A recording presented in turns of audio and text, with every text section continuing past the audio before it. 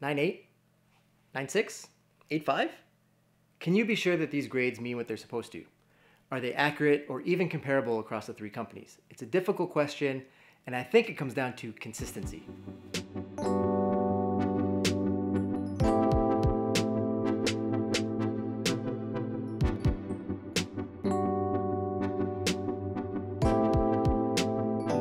Welcome back, comic book fans, to Comics Rediscovered. I finally made it. This will be the final direct comparison in the video series that started last spring. All of the links for the other videos in the playlist will be down below, and if you haven't checked them out, I'll check out a few of those first. Also, don't forget to subscribe to the channel for more of these comparisons and reviews. Now, I went back and forth trying to determine how to go about this. I mean, how do you directly compare one company's grades to another? Is one more strict? One easier? How do you determine that? But I think that's not even the point. While I do believe there is some difference in harshness of grading, it's not really enough to say that one company is a better grader than the other. To be honest, I think they all provide an accurate enough grading system to have some security in assessing your comics. The difference that I can see is in their own consistency. How consistently do they apply their own grading system and rules and deductions? I think I'll try to take a few runs at this because just comparing one or two books isn't enough to give a reasonable view. To start, I chose a book I had multiple copies of, all in high grade, to submit one to each company.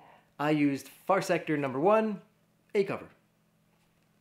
So I did a closer inspection of each book before submitting to check for flaws and guess at potential grades. I think they all landed pretty accurately, though the toughness of grading wasn't on par across the companies in my opinion. I figured the book that I sent to CBCS was the best of the batch, with CGC and PGX books finishing in that order. I was sort of correct. CBCS was the highest graded, but CGC and PGX fell at the same grade. Looking at just these books, I think CBCS and CGC may have been too harsh, and PGX was okay, if not slightly generous. But none of the companies took wild swings. I just feel that CBCS and CGC were a little hard on bindery defects. Sometimes they look the other way, sometimes not. I can't figure it out, but with a book like this with lots of blacks, I'm a bit surprised the bindery issues is what they focused on, as I can't really see a lot of other defects. On the other hand, the PGX book, there is definitely a slight bend and fold in one of the corners, and it deserves the grade that it was given. I wouldn't go higher on the PGX book, but I could see either the CGC or the CBCS books being graded higher. Some of the other books came back as 9.8s, as I thought they would, so I'll just roll through some shots of those books so we can see what it looks like from each company.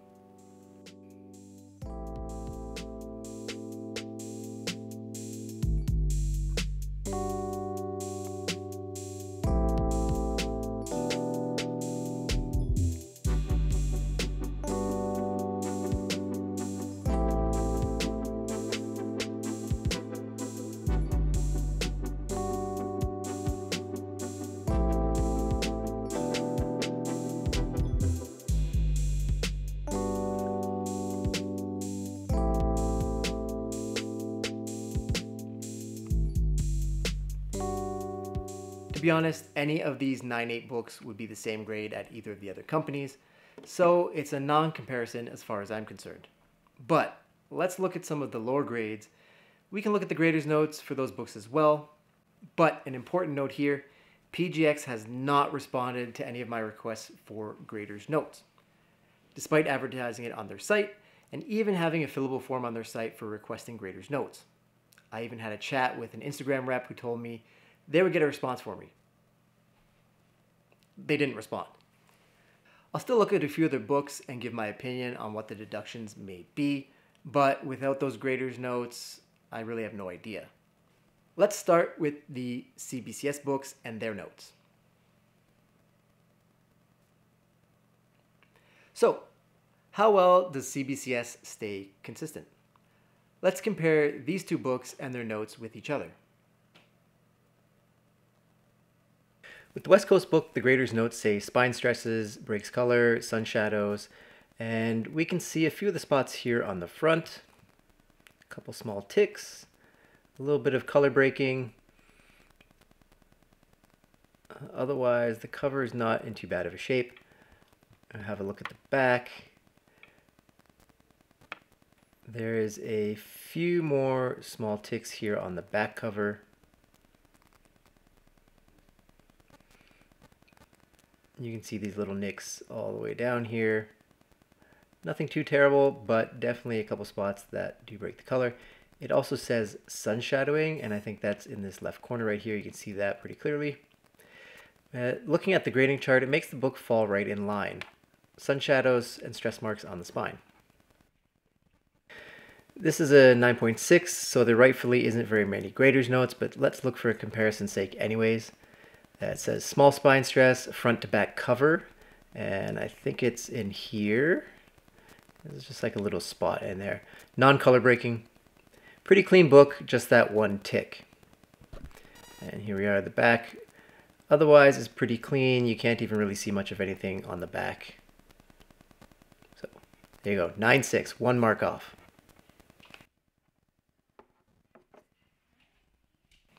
I think they do a pretty good job. To me, it appears consistent. They've said this is what they're looking at, and seemingly they stuck with it.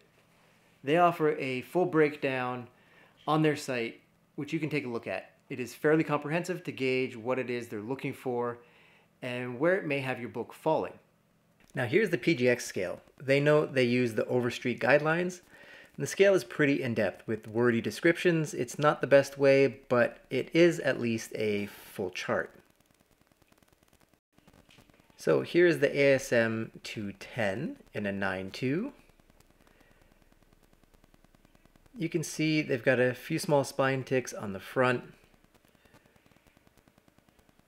One that goes through to the back, I believe. So we've got this spot here. Otherwise, pretty clean book, something that came out of my childhood PC. And on the back, there you go. There's coming through from the front to the back. There's also this one bindery problem in the top corner. Otherwise, pretty clean. And with this surfer coming in at a 9.0, you can see a few more issues with this book. A couple bindery problems in the corners. A few spine ticks. One or two that break color. There's another one, a little spot here. There's actually two of them there. Another one down here. And if we're looking at the back is actually pretty clean aside from this top corner and this bindery issue in the bottom. But on a dark cover, not too bad of a grade. So there's a couple of the CGC books from the submission, which I also have grader's notes for. So on this Werewolf by Night 37, light creasing and fingerprints on cover. You can see the creasing here on the top. And you can also see some of the spine stresses down the spine and some of the bends that are maybe in the book as well once we get to the bottom here. Definitely color breaking in a few spots.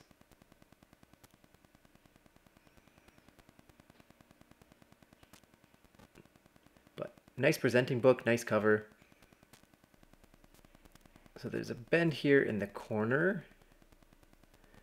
That's definitely a fold from the front to the back. There's also a crease, at the top.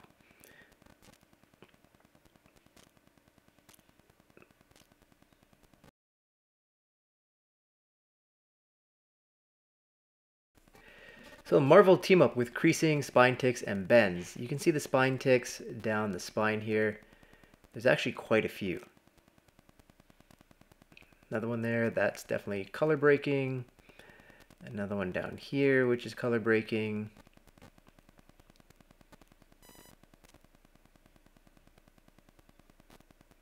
There's the bend here in the corner, which is also a bit color breaking. There's also a crease at the top of this book and one on the back cover corner.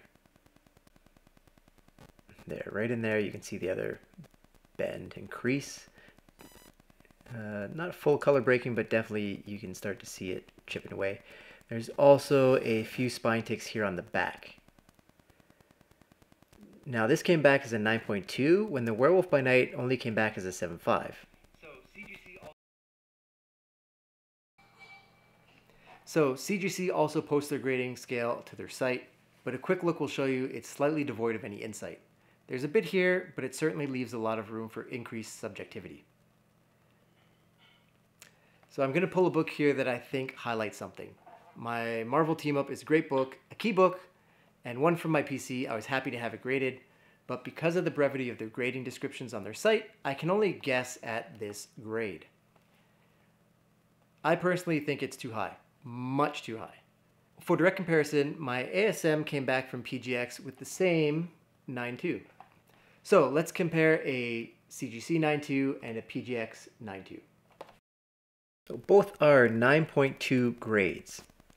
Having a look, we can count the ticks on the cover of both these books and maybe compare.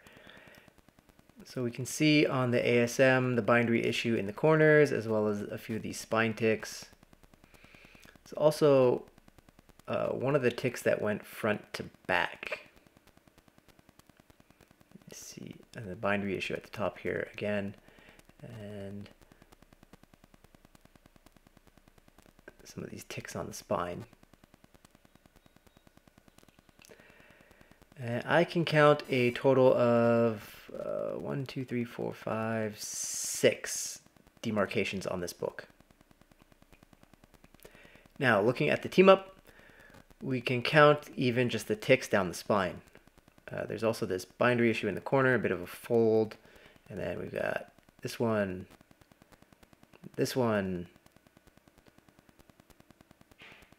There's a few more spots in here. And keep going down, down, down. There's 2 more there. There's also this bit of a bindery issue. There's also this fold in the corner that goes front to back and is color breaking.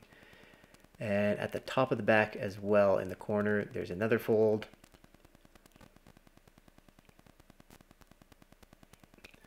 And here on the back, some more spine ticks, a few that are color breaking.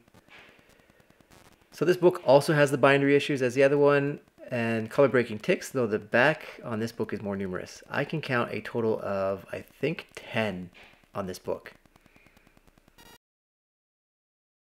The number of simple spine ticks and defects I can count on the CGC copy outnumber the PGX. I'm sure someone will come up with a reason to defend the almighty grading overlord CGC here, such as they only subtract for the same defect this number of times. It's not really color breaking. It depends how the light hits it.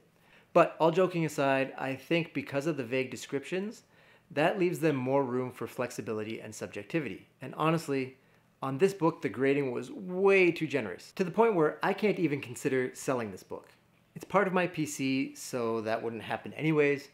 But if I had sent this book to flip, I wouldn't feel I could ethically sell this as a 9.2, given the state of the book in the slab. So, back to what I initially said, it isn't about one grader being harsher or an easier grade, it's consistency. How can the same company, in the same order, be too easy on this book, overly generous really, and also too harsh on another book? So, where does that leave us? Well, PGX made it too hard to properly judge them. As much as I tried to ask for graders' notes, they simply didn't supply them. You can check out my video on the customer service problems I had up here if you haven't already.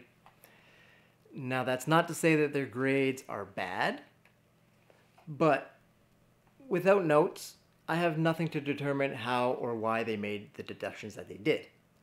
I actually think they did a pretty solid job on this grading, and as it's my only experience with them, it was a good one. However, the concern about PGX I can see online kind of always surrounds their consistency. Maybe they're consistent and it's fine. Maybe they're not, but they don't even get into the conversation on firm footing. So, what about the two companies you're really here to see compared? Taking just this submission into account, I would say that CBCS was more consistent in my opinion. The CGC grading on my Marvel Team Up compared against everything else, compared against books from the other companies, leaves an amount of inconsistency in my mind. With CBCS, the grading seemed fair. The notes, although not in-depth or robust, they certainly aren't on every book. No one really provides notes on why your book got a 9.8 instead of a 9.9. They do provide an in-depth chart online that shows you exactly what they're looking at and where it qualifies your book. The same chart on CGC just doesn't give you as much depth. Now, I've submitted to both of these companies half a dozen times in the past year, and all in all, CGC has been good, but I've really only submitted books that are 9.8 candidates. There shouldn't be a ton of wiggle room there, but once you start dipping below a 9.8 or a 9.6, I start to have concerns over their consistency, simply because of this book. For me, for this submission, for this experiment, CBCS takes it as the most consistent grader with the best reference chart and notes. If you enjoyed the video or got something out of it, leave a like on the video and leave a comment below and let me know how consistent do you feel the grading is amongst these companies. If you haven't already checked out the other videos in this series, the video popping up on your screen now is a case comparison, so go check that out. And there will be a link below to the whole playlist as well as to the other grading sites and their scales. I will see you in the next video.